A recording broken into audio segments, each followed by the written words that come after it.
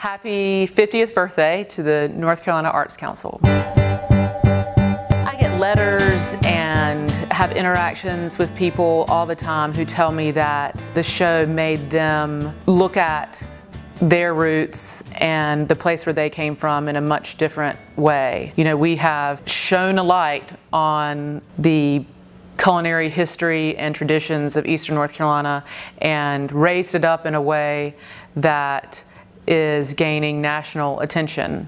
And what that does is it brings people here, but it also gives the people here who are at home on the farm stewing collard greens and making cornbread, it gives them a pride in their place as well as a pride in themselves.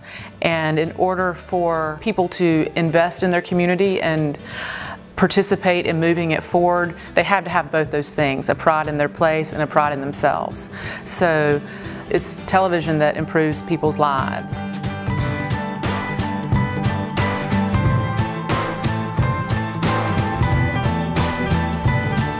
I applaud the Arts Council for including rural populations, because in order for us to have a healthy economy and a healthy society, people in all parts of our state and our nation have to both have success professionally as well as emotionally. And I think the arts are, at least for some people, the only outlet that they have.